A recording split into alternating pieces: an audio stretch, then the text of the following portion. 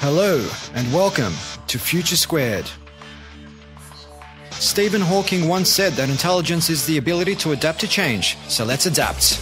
My name is Steve Glaveski, and each week I'll bring you conversations with preeminent thought leaders from a variety of fields to help you think in a multidisciplinary way, kick goals in your professional and personal life, and better navigate what is fast becoming a brave, new world.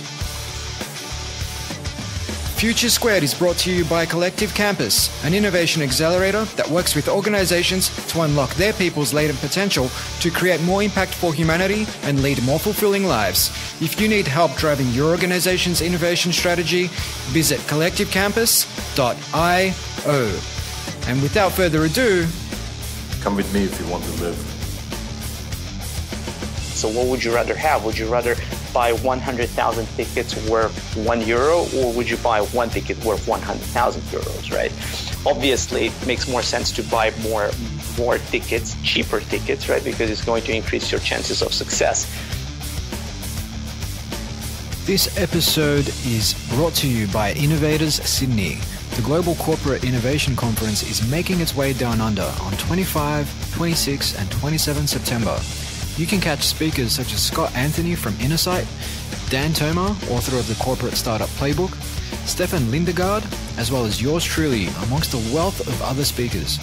Future Squared listeners can get 15% off tickets simply by using the code 8-STEVE during checkout. And I'll add that to the show notes for new listeners. For more info and to secure your seat, simply visit innovators.co/Sydney. That's INNOV8RS.co/Sydney. Welcome back to Future Squared for episode number 276 with Dan Toma. Dan is the co-author of The Corporate Startup, How Established Companies Can Develop Successful Innovation Ecosystems. Puzzled by the questions, why are innovative products mainly launched by startups, Toma focuses on enterprise innovation strategy, specifically on the changes blue-chip organizations need to make to allow for new ventures to be built in a corporate setting. And he's worked with the likes of Deutsche Telekom, Bosch, Jaguar, Bayer, John Deere, and Allianz. We riffed on all things corporate innovation, viable alternatives to common pitfalls, and given Dan's Romanian heritage, the 1994 Romanian World Cup team. On corporate innovation, expect to learn about 1. An innovation thesis and why your company needs one. 2. Why it's imperative to get the plumbing right by building an innovation ecosystem. And 3. The importance of getting the metrics right and going beyond mere activity metrics to what Dan calls impact metrics. We covered a lot more ground in this conversation that will be of serious interest to entrepreneurs. So sit back, relax, enjoy your walk, workout, or wherever you happen to be listening to this for my conversation with yet another critical thinker on the topic of corporate innovation and on thriving under conditions of uncertainty, Dan Toma.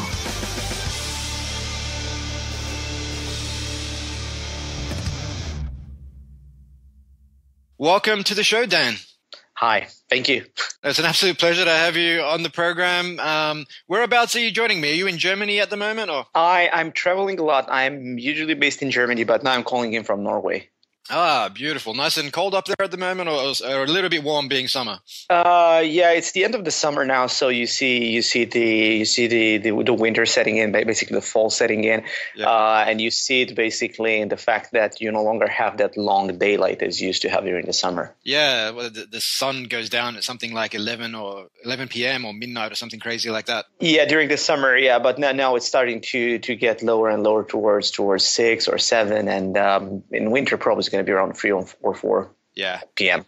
Beautiful, beautiful. And you're originally from Romania.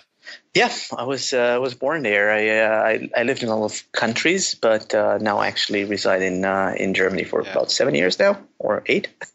Whenever I meet someone from Romania, Dan, I can't help but bring up the country's 94 World Cup team and the one and only George Hagi, and of course his brilliant free kicks.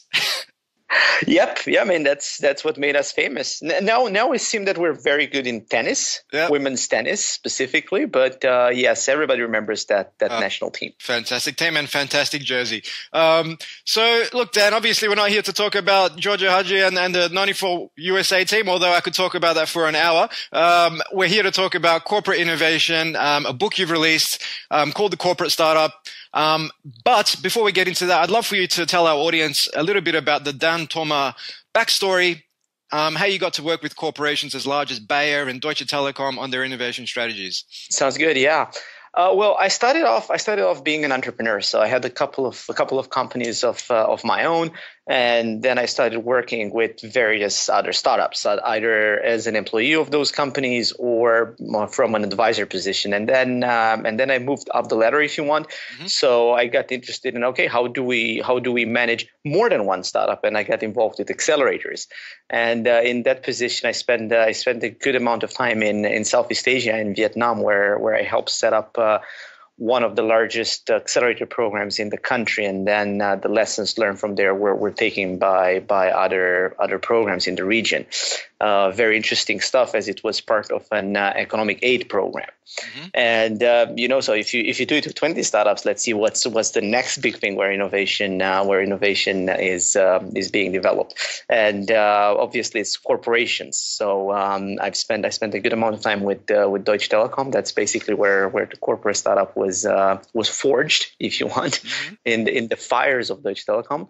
I was always passionate about innovation. I was always curious about why do products that I use and love are mainly launched by startups, 3 people in a garage with almost no resources, when the corporations on the other side have plenty of resources, but it seems that they're not able to launch those products, right? Yeah. For me, it looked very paradoxical from the outside. Of course, being in and working with some very large established organizations, I started realizing what are the issues, and one thing led to the other, and together with other 2 super smart individuals, I started this project, a corporate startup, mm-hmm.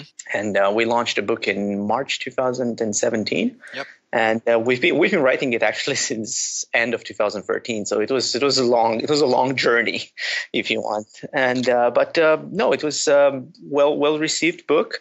I'm not trying to make any publicity for the book, but it was very, very well received. Actually, I was not expecting it to get that much traction. I think this year in February, British Library and Chartered Management Institute said that it's Management Book of the Year 2018 for innovation and entrepreneurship. So I guess that says something about the quality there.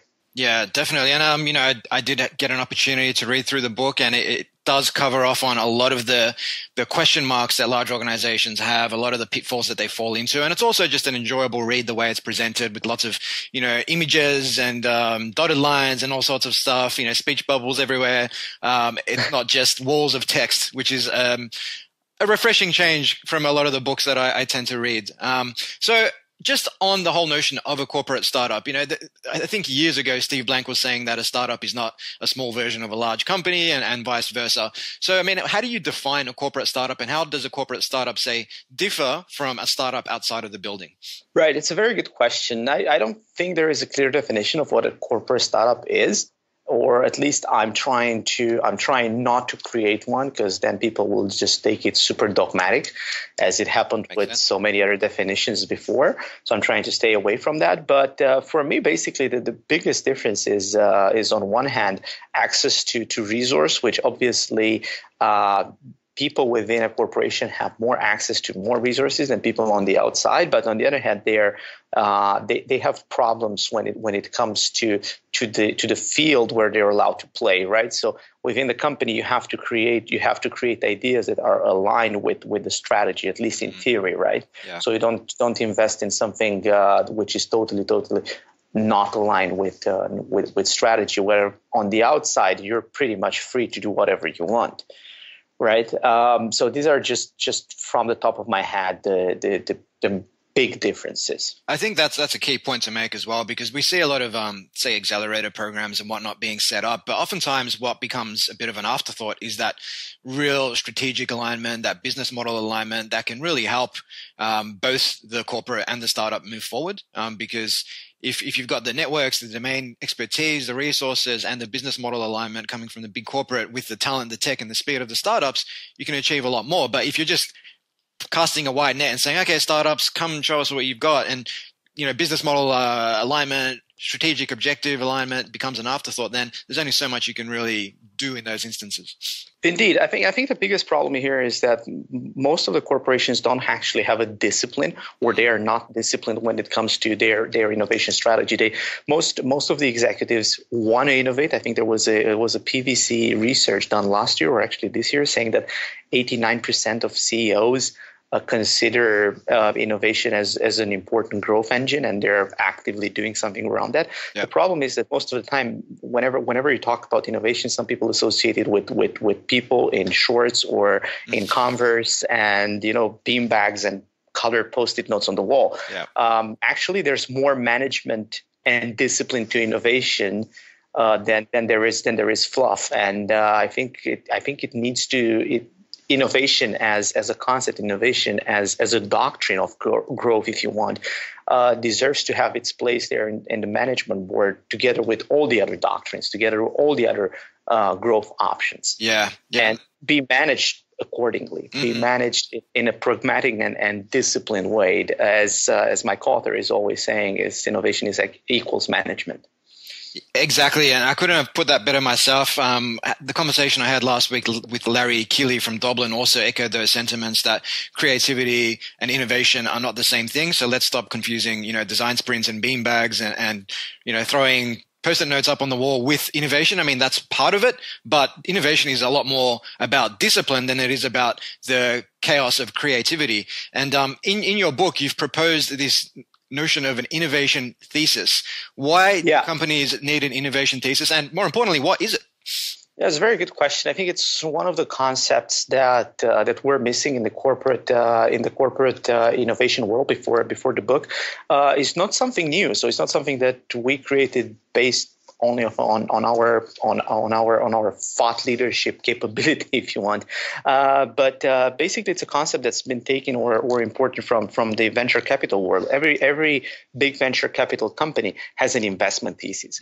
Basically, an investment thesis is a statement saying where they're going to invest and where they're not going to invest. Try to add that pragmatism, try to add that discipline to their investment strategy. Yeah. In the same way, large corporations need to have an innovation thesis or multiple innovation theses. If you're a large organization in pharma, for example, or in manufacturing, where you actually have multiple business units addressing different customer needs and different problems in different segments, you might need to have more than one innovation thesis. So basically, it's a document that's going to tell you that you should invest in these ideas and not invest in others. It's going to help the people understand what ideas they are allowed to come up with and what ideas are going to be discarded for not being aligned with the vision and with the goals of the corporation. It's basically a document that is going to guide the investment decisions of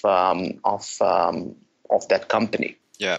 It's not a law. It's not a law. And this is something really important I want to stress out, that once you create it, it's not just going to stay on the wall and then you're gonna look at its beauty and admire it. Yeah. You actually have to use it, and not just that, but through the startups that you're creating, through the ideas that you're creating, through the startups you're investing in, you're going to validate if what you just put in the thesis is correct or not. And in the next cycle, in 6 months, in 3 months, or in 1 year, you have to revise your thesis based on that customer input and see where you're going to invest next year.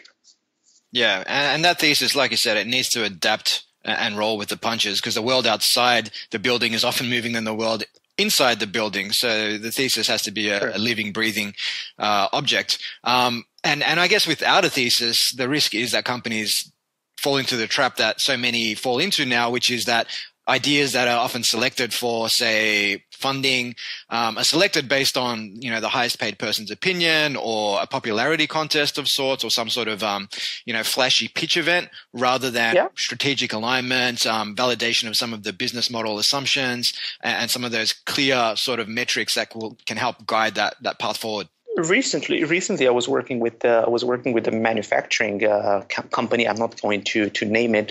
Very well established manufacturing company, and they were trying to figure out a project or a product, if you want, right? I mean, it's been changing hands from one department to the other, and they were making little progress in terms of validating the concept. Not that the concept was bad; it was just using a lot of new technologies like RFID and wearable technologies, right? But at one point, after about 8 months, it was killed from somebody very high up for a simple reason: not aligned with strategy. And indeed, the project was not aligned with strategy. But if the company would have had an innovation thesis beforehand, they wouldn't have invested in that particular technology to begin with. So basically, having an innovation thesis would have saved them 8 months of work on a team of 4 people. So imagine what's the overhead there, right? And this was just one project. Imagine how many other projects they're working on are not aligned with strategy. And at one point, those projects will ask for budgeting. And when they ask for budgeting, somebody will probably just kill them because they've just been created because of a trend or because somebody's ambition or whatnot. Yeah, I could not agree more on that. And I guess on the other side of that, you have senior management pulling the plug on a project, say 8 months in, not because it doesn't align with strategy, but because there's no sort of clear ROI, and that's a whole different conversation. That's another step, right? That's another step in the methodology we put forward, right? So first of all, you have to have alignment with strategy to get the green light to start moving. But then it's a matter of how do you measure the progress? What's happening in the process of validating that idea? And that's when we have to talk about the discipline of innovation. That's when we talk about creating an actual system that allows even for the worst player in the system to perform. Yeah, and so that system you talk about in the book, I mean, your book is ultimately divided into 2 parts: building an innovation ecosystem and the practice of innovation. And this is something that I discuss oftentimes with my clients as well. That it's one thing to talk about innovation, it's another to train people in different methodologies. But ultimately, you've got to have the plumbing right. You've got to have that ecosystem that ultimately creates or gets people to exhibit those innovative behaviors like rapid experimentation and trying lots of different things. Right. Whereas if somebody has an idea and, the old case study that I like to use, they have an idea, they need to complete a business case, they need to project the ROI, the payback period, 7 people need to sign off on it. 6 months later, maybe you get a bit of funding to try something. And again, the metrics you're using to evaluate success, trailing metrics like revenue, as opposed to some of those leading indicators like, can we validate the problem here first and foremost? So, I mean, what kind of things should companies be thinking about when it comes to building that layer, that innovation ecosystem? It's very important. So basically, the way I describe it is basically governance, right? It's basically institutionalizing the practice of innovation. And I have a very good example there. I was working with a client in healthcare, and together with a colleague of mine, we spent some time with one of their teams. I think we spent about 8 or 9 months, and we took that particular product team from a concept idea all the way to a prototype that was running in a pilot market. And it took us 8 to 9 months to do it. So I can't remember. It was last year. The idea is that after these 8 months, we finished our contract with the company. We were hired just for that period to get the product team to the pilot. The pilot was quite successful, actually, right? So we have a lot of interesting metrics showing engagement in that particular market. Well, I can tell you that it took that product team 5 months to set up another conversation with another potential internal investor to further invest in that idea. And basically what this was telling me, if it took us 4 months to validate and another 4 to 5 to create the pilot, and it took them 4 months to set up a meeting, it means that their governance system is faulty. If it takes you longer to take a decision on moving forward or not, longer than it takes you to validate the concept, you have a problem in your governance, right? Yeah. And that governance is made up of a lot of things, right? It's made up of your innovation accounting system, right? How do you measure innovation? How do you ask the right question at the right time in the product lifecycle? It goes into the product lifecycle and saying, hey, we should not measure our products based on a one-size-fits-all framework. We should actually be more attentive to the stages a product is going through, right? In the VC world, in the startup world, everybody knows about problem, solution fit, product market fit, and all that jazz. In a corporation, it's basically one size fits all. They measure everything with the same yardstick that they use to measure mature businesses. I'm not saying this is wrong, but it's wrong in the perspective of measuring somebody that just launched yesterday with the same yardstick that you're measuring somebody that's been in the market for 20 years, right? So actually optimizing for efficiency, because this is what's happening here, right? They're optimizing for efficiency, is no longer efficient. Yeah, it's just simply no longer efficient. So we need to talk about effectiveness of the system more than about the efficiency of a system. Yeah, exactly. And we see things come up all the time where organizations may run something like an idea challenge, and then from that one idea may be selected for incubation, like you've said, and then that will go through the governance structures, which are more conducive to established core business models, and it can take months just to get anything out the door. And similarly, you just mentioned VCs and how they have problem solution fit, product market fit, and at different stages of that funnel, you've got different metrics to determine whether or not the startup's on the right track and whether or not they receive some follow-on funding. But the other thing that VCs do is they cast a very wide net. I mean, every year they're tracking thousands of startups. They might invest in 20, and of those 20, 2 are successful.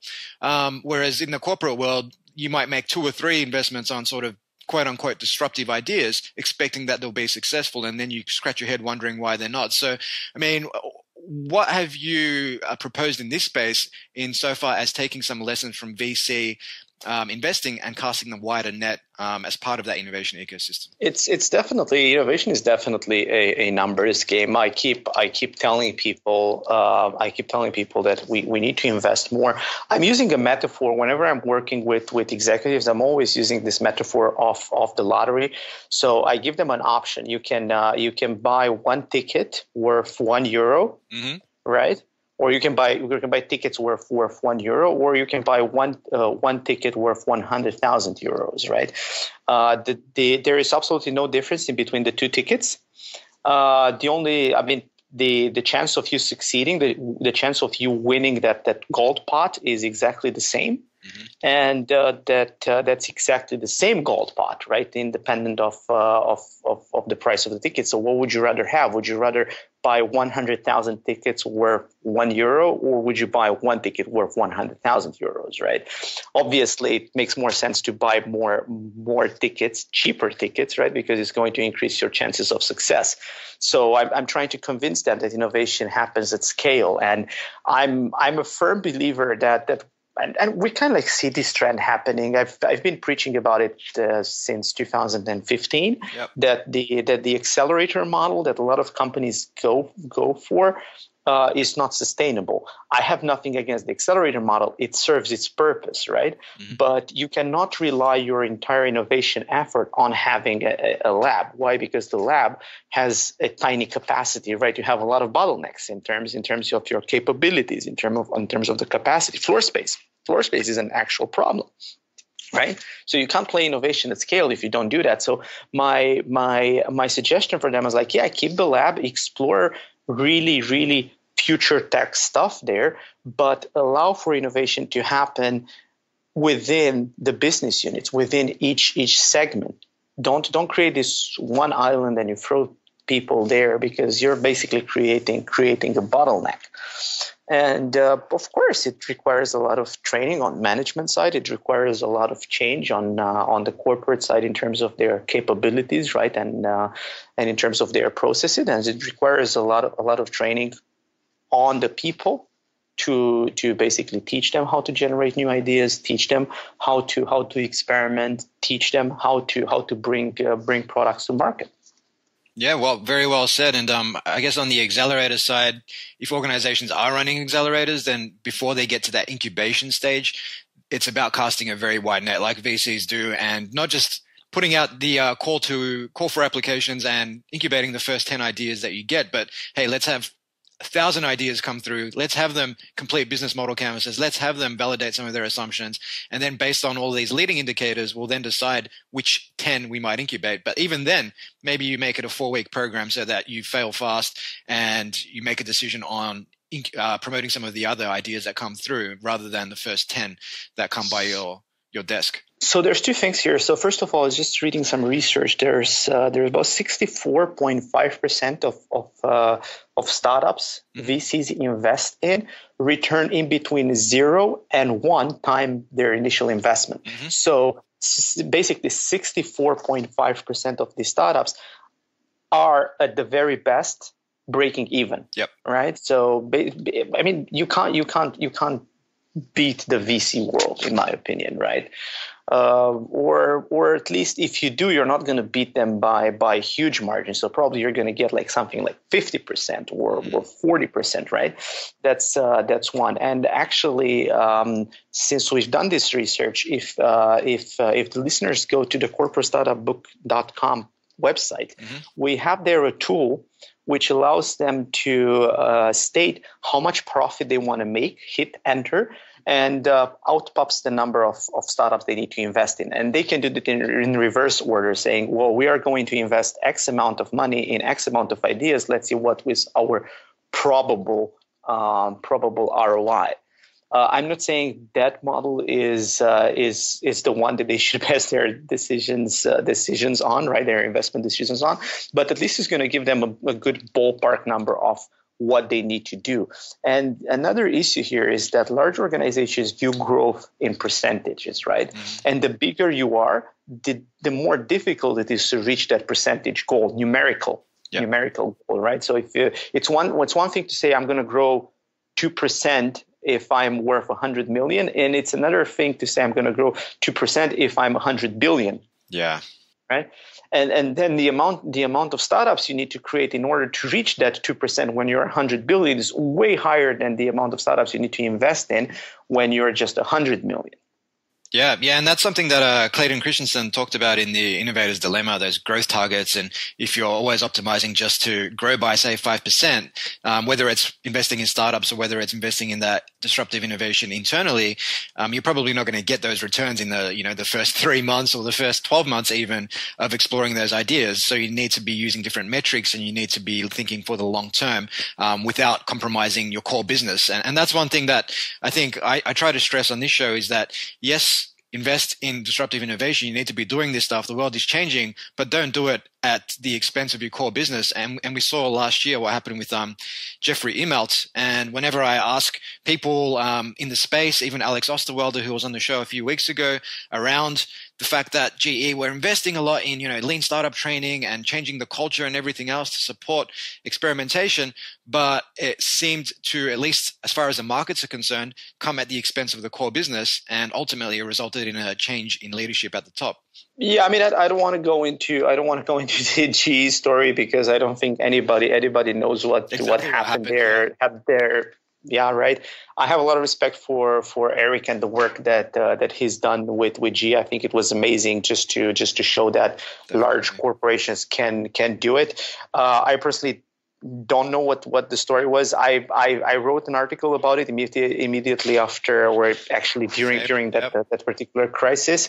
I believe there were a lot of things there, like also the fact that the stock market, right, Wall Street doesn't have the stomach to put up with innovation, and you can actually see it now in the news with Tesla, with Elon Musk trying to take Tesla away from the stock market, right, try to take it down from the stock market for pretty much the same reason, like he can't innovate while being listed. But that's a conversation altogether, and I'm not trying to wage war now with Wall Street and the financial analysts, and I'm not in a position to do that, and I don't want to do it, frankly.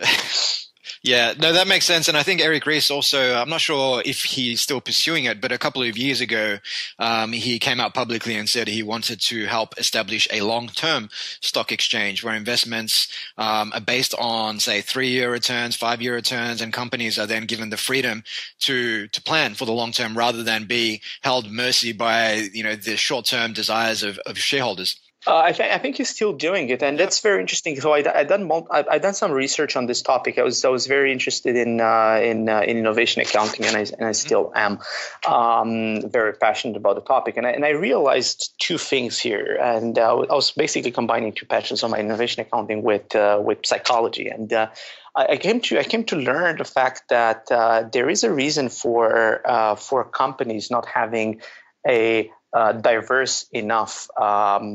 Let's say pool of people, right? So you don't see a lot of women there. You don't see a lot of cognitive diversity happening, right? I mean, there's everybody graduated kind of like the same university, and they were pretty much from the same part of the country or whatnot. What's really interesting, and how does this connect to innovation accounting, the topic that we're discussing now, is that basically it's proven in research that teams that are homogeneous, right? That the teams that are not diverse. Mm-hmm. are better at delivering short-term predictable results. Yeah. Yes, the results are marginal, but they are very good at hitting those targets. Whether diverse teams, they need to go through a lot of failures to deliver some results. They're not going to be predictable in any way. They're not going to be short-term. But yes, the results they deliver are breakthrough.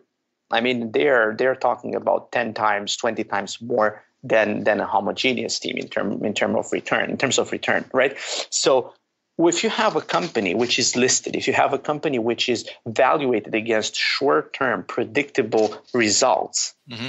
then it makes a lot of sense for them to hire for homogeneous teams, because those are the teams that are going to be able to deliver on those results, right? So one thing leads to the other. We need to understand the complexity of the world we live in, right? Not just saying, oh, we want diversity or we want innovation. We need to understand what we want, right? Like, okay, if we want diversity, we need to change the way we measure our companies, because that is going to impact the way we output innovation, right? Yeah. And if we want innovation, we need to understand what type of innovation we want, right? Innovation is not a catch-all phrase, right? And it's very, very shallow for us to say that corporations are bad at innovation, because they are not. They are very good at sustainable innovation, all of them. And that's in caps and highlighted. Innovation, sustainable innovation, is something that all corporations are good at. When it comes to disruptive innovation, when it comes to adjacencies, right, this is where things get shaky for them. But in order for them to do that, we need to understand the entire complexity of the environment they play in. Yeah, and I think you make an absolutely great point there, because we see so many senior executives get up at town hall meetings and proclaim to the world, be innovative, be bold. Of course, they don't take steps to create an innovation ecosystem so people can actually be innovative, but it goes beyond that, because you've just said that your work on innovation accounting drew on psychology as well. And even if you look at neuroscience, the people that tend to run firms, your, say, sustainable innovation thinkers who just like to execute, they tend to be more conservative thinking. They have more heightened amygdalas, which means they tend to avoid uncertainty. Whereas your entrepreneurs and whatnot, your entrepreneurial thinkers, from what I've read about the neurosciences, they tend to be more liberal in their thinking. They tend to have less alert amygdalas. Their frontal cortex is more the synapses are firing, and they tend to embrace uncertainty.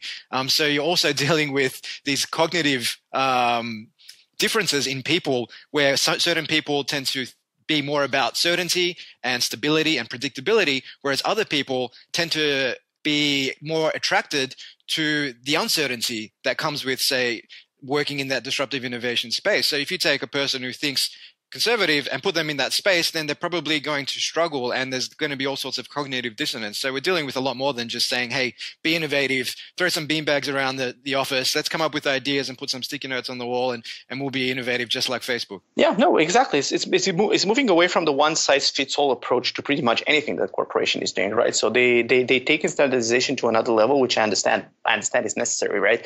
They need to manage costs. It's complex. It's a complex organization, right? So standardization standardization actually helps, right? But like as I said earlier, being efficient is no longer efficient. Right? So we need to start aiming for efficacy, right? Are we having an impact? So start moving away from one size fits all and be able to be as diverse and as complex and as different as the environment you're trying to manage. Right. If the outside world in which you're trying to play is very diverse and is very complex, you have to have that complexity represented inside. And another thing that people don't or at least I think they mistake, is the fact that they say managers manage people, where it's totally wrong, because the job of a manager is not to manage individuals. The job of a manager is to manage a system. Right, so you can put a manager in place to run the innovation department, or to run an innovation ecosystem in a company, or to run innovation process. But oftentimes, what they do, they revert to the, let's say, good old, with air quotes, management style of going and managing individuals, and that's actually or projects. Right, they need to manage the system. They need to manage the way in which those people are doing their job, rather than the individual itself. Manage what the people are experiencing in terms of processes, in terms of KPIs, rather than the actual work that they do. Yes, definitely. And I think, we need to think complexly about complex problems. Occam's razor only takes us so far in this space. And I guess on management, I mean, a great manager, a great leader, and then those two things aren't always the same, is about facilitating outcomes rather than command and conquer and directing from the top. Because especially when it comes to this space of innovation, your entrepreneurial thinkers who do embrace the uncertainty, they don't necessarily want to be micromanaged, and you can't micromanage innovation at all. So on this notion of people being different, Dan, when it comes to Horizon 1, you mentioned sustainable earlier, Horizon 2 adjacent, and then Horizon 3 a more transformational or disruptive innovation. When it comes to the split of people in the organization, I mean, obviously, we don't expect everybody to adopt the Facebook mantra, move fast and break things. What sort of, do you have any sort of views on percentages of people within the organization who play in these different buckets? I mean, every organization should find their own special blend of the three horizons, if you want. Obviously, popular literature put forward the idea of 70-20-10. But that's not set in stone. So I think every company should find their own blend, and also they need to find their own blend given the environment that they play in. If they know their core is getting disrupted tomorrow, probably 70-20-10 is not going to keep them in business in the next 10 years. Yeah. So they probably need to go with 10-20-70.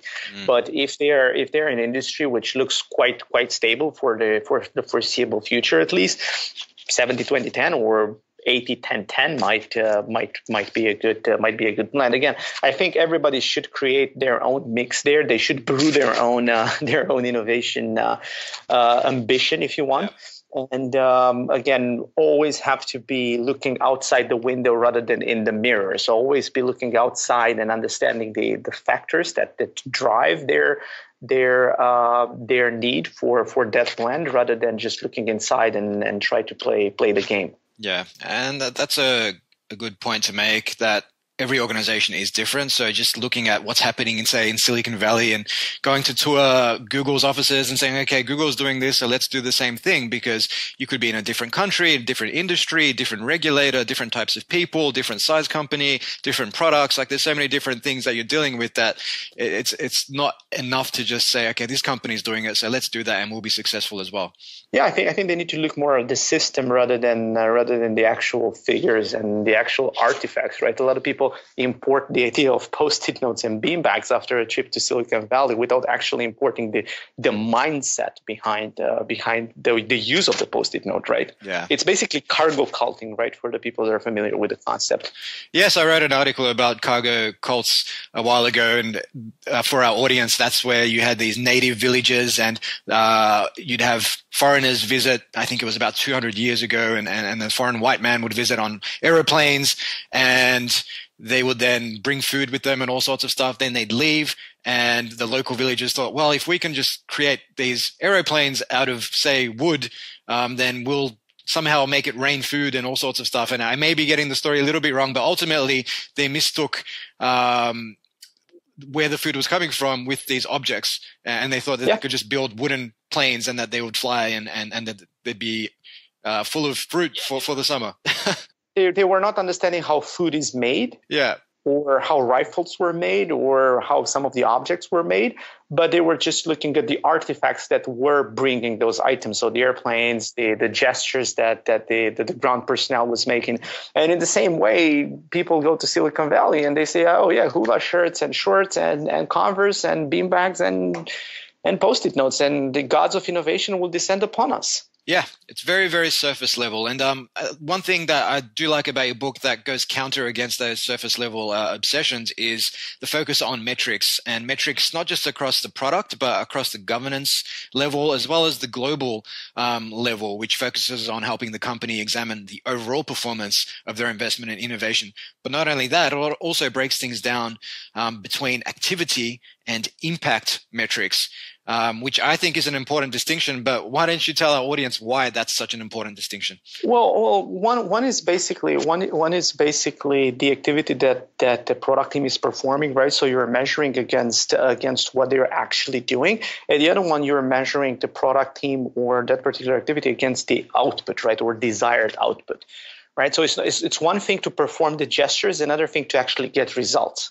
Mm-hmm. Because if there's a disconnect in between the gestures you perform and the results you get, probably the gesture was not fitting with the end goal. Plus, it's always very good to have the people, with their eyes on the ball, right?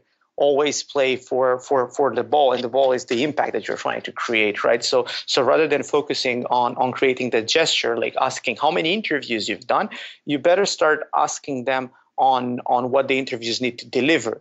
And then you probably realize that in some cases, interviews are not necessarily the thing they need to do. Again, I'm overly simplifying the concepts now in this conversation, but I'm just using super trivial examples for people to rely better to what we're talking about. But that's basically the difference between the two types. Yeah, and I think a simple example I see all the time is just counting things like inputs, like the number of ideas raised in an idea challenge or something to that effect, and saying, well, we had hundreds of ideas, this was successful, but then maybe taking it a step further and saying, well, of these ideas, how many turned into, say, experiments? And of those experiments, how many assumptions were validated? And of those validated assumptions, how many sign-ups did we subsequently get for the first version of this low-fidelity product? Like, putting it down that funnel, not just stopping at the very top of the funnel with those input metrics such as ideas. Exactly. That's exactly the word I was about to use. Create a funnel, like a sales funnel or whatever funnel you'd like, mm-hmm. to be able to understand what's going on in your ecosystem. Is very great. It's very good that you have those 100 ideas. It's actually great. But the thing is, if there's nothing happening downstream with those, they're pretty much worthless.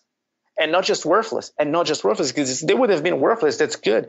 But the problem is that in most companies, they create frustrations with the people that are that created those ideas, right? So if there's 100 people generating 100 ideas and none of those ideas get implemented, they will get disillusioned. Those 100 people will get disillusioned with the company. And some of them will leave, will be like, hell, you know what, I've been in your idea challenge 2 years ago, and I've been last year, and I'm coming this year again. My ideas are selected, but they're never implemented. So the hell with it, I'm just going to go and found my own startup based on one of the 3 ideas I created for you guys in the past 3 years. Yeah. And you're going to have competition. Yeah. No, look, you're speaking my language, and I think that's another fantastic point, because the whole tendency for organizations to confuse action with effectiveness does become detrimental after a while, because you do, like you said, you lose your best people, your most entrepreneurial people, and they're the people that you should be striving to keep at the organization today. They're the people that you need now more than you did, say, 10 years ago. So while you may think you're doing something good by running this challenge and whatnot, if you don't put the critical thinking into it, if you don't think about what are the impact metrics, not just the input metrics, then it can come at a massive cost. Yeah, 100%. 100%. 100%. So the book, you've interviewed a number of people. So it's not just yourself and your co-author, but you've interviewed people such as Lean Startup coach Tristan Kromer, Ole Madsen from Spar Nordbank, and Aaron Eden of Move the Needle. And in the book, Aaron introduces the notion of lean leadership, which builds on something we touched on a few moments ago, talking about management and what their role is. What's this notion of lean leadership all about? Well, I think you should ask Aaron about it. I think he has a better definition than I do. I think Aaron and his work in Moves the Needle. I mean, he's an HR guru, right? Aaron comes from an HR background. I have a lot of respect for him, and also for his co-founder Brad Cooper, and great individuals. I think they're doing amazing work when it comes to capability development. And capability development is not just training the workforce, but also trying to train managers, to be able to communicate with that newly trained workforce. And I've been seeing this. I've been actually experimenting with this initially in 2013. I was tasked to teach a couple of product teams to do lean startup, right, and agile development. So I did train them, and I spent quite some time with those teams. And they were starting performing experiments. I was really proud of them.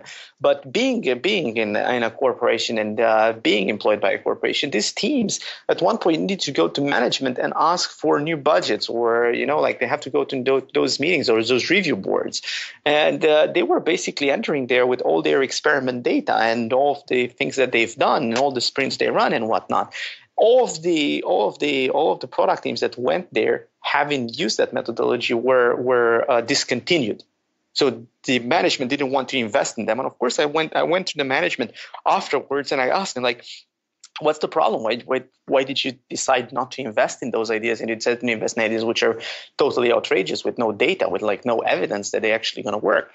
It turned out that they were not trained. So basically what was happening in the essence, what was happening, one group of individuals was speaking one language and the other group of individuals was speaking a totally different language. And unless you're actually trying to have the both groups speak the same language, nothing is going to move. Because one person is going to ask for an ROI, the other one is going to just going to show experiment data. And of course, there's a major disconnect. And I think what Moves the Needle is doing, and what Aaron is talking about there, they're talking about bridging this gap, this communication gap between leadership, which needs to have the same agile mindset. As agile mindset, I mean not doing the proper agile methodology, but having that iterative mindset, if you want, right? So leadership having that iterative decision mindset in terms of how they take decisions, how they evaluate teams, the same one as the teams do. So whenever a team is reporting on experiment data, on the things that they've learned in their last sprint, management understands that language. Management is able to provide that leadership needed for that idea to move forward. Yeah, and you definitely need to align not only the language, but the metrics, the values, the processes. If everybody's not on the same page, then it is like playing a game of tug of war, and it's going to take it's going to be a very uphill battle to get anything done. And I think it was in the Innovator's Dilemma where they talk about the alignment of resources, processes, and values. I mean, if you train people in lean startup, but you don't update the innovation ecosystem or update the plumbing so people can actually experiment and gain access to budget and time to try things, then it's almost pointless. So I guess based on your work in the space, I mean, what are some things you've seen across, say, resources or processes that are, say, ultimately holding organizations back? Some of the key things, like whether it's incentives that are misaligned or the use of a business case to funnel ideas through. I mean, what are some of the key things you see pop up all the time that are just holding companies back? I think one of the biggest ones is actually budgeting. Mm-hmm. So the fact that all these corporations still do annual planning for their budget, and that's a massive problem when it comes to innovation. And some of them actually realize they need to move away from that. There's several banks in Europe that are now moving to rolling forecasts, right? To rolling budgets every quarter, so they no longer do the year planning. And that's the reason behind it is that once you embark on the journey of building a product, in the current budgeting system, you get the whole lump sum of money upfront, and you need to burn it. Mm-hmm. Right, in say 6 months, 8 months, 1 year. Whether in a new system, which will probably be aligned with the process that you have in order to bring that idea to market, you're basically doing what Eric is talking about, metered funding in his book, right? So it's basically you're basically applying the VC model, where whenever there's evidence for something that product team has uncovered, they get more money. And then when they bring more evidence, they get even more money. And basically it's the VC model, right? So in the startup world, you go from angel, then you go to seed round, and then you go to round A, to round B, to round C. Pretty much the same approach needs to take place in a large organization. I think this is the biggest problem I've heard executives that worked with.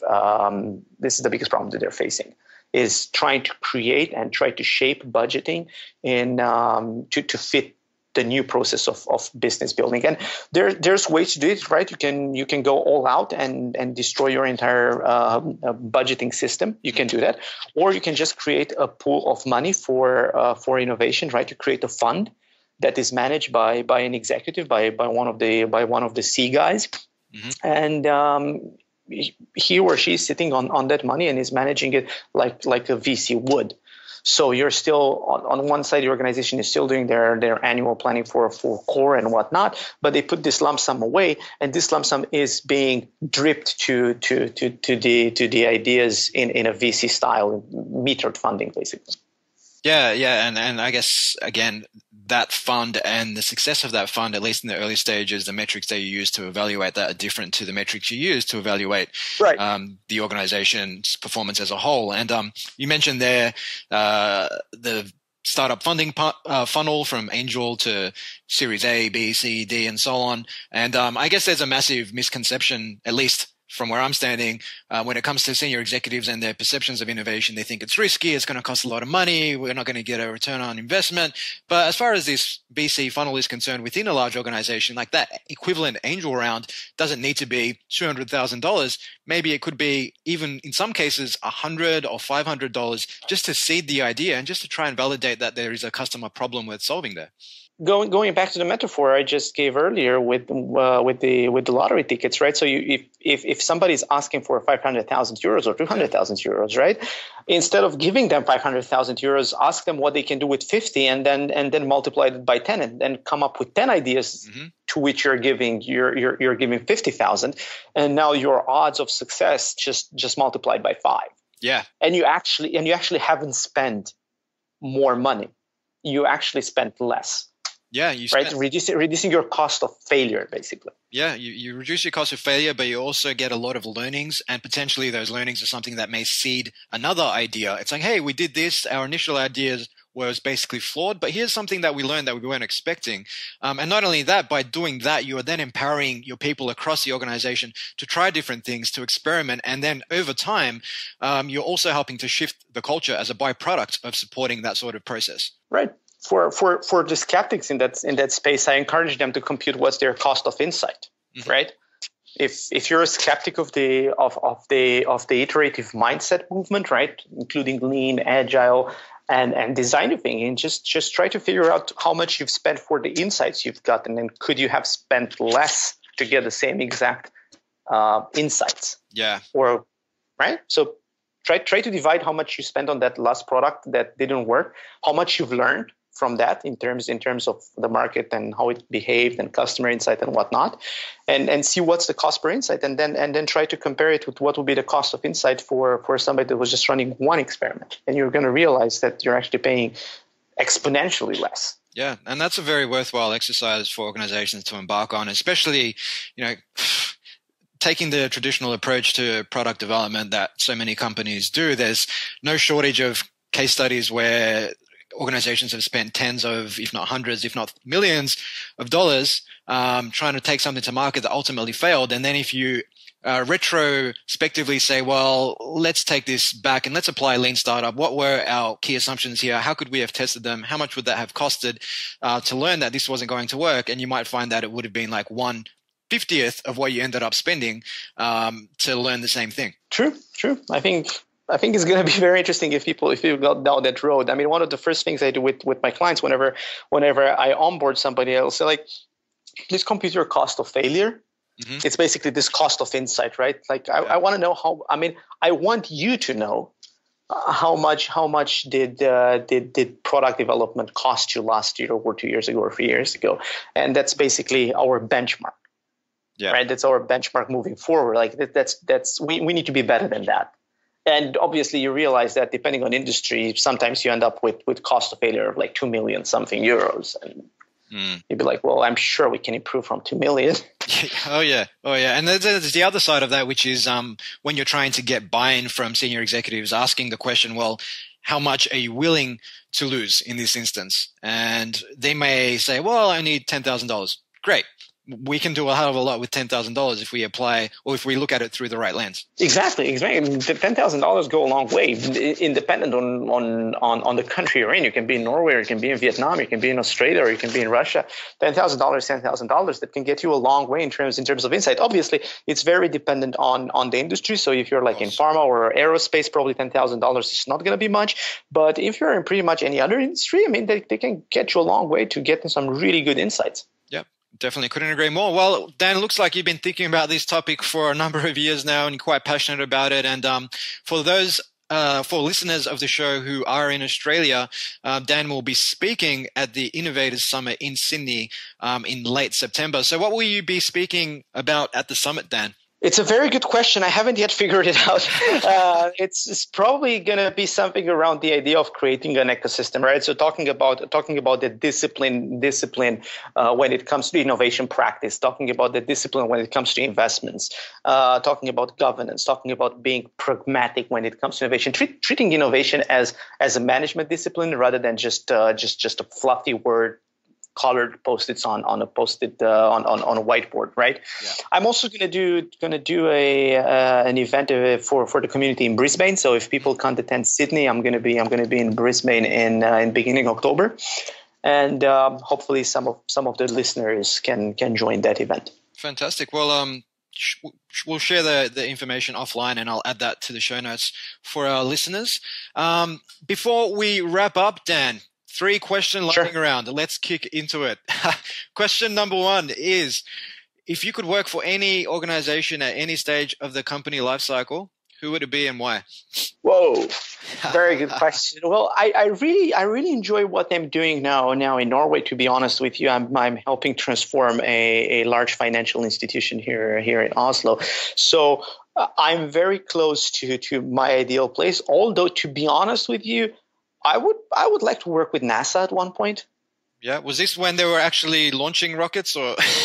I mean, they're still doing some of the launching. Yeah, they're not. I mean, their golden age has passed, but I think they're still a reputable company. And again, it's just, it's a boys thing, right? You always want to be working with rockets and all that stuff. Yeah, couldn't agree more on that. Question number 2 is a little bit trickier, Dan. It is, if you could ask anyone a question, dead or alive, who would it be and what would you ask? Whoa, yeah, that's a curveball. That's a curveball right there. That's a Haji free kick. Yeah. Right. Going back to the metaphor from the beginning of the show. Well, that's a tough one. Let me think. I would probably want to talk with one of my favorite authors, and that's Hemingway. Mm-hmm.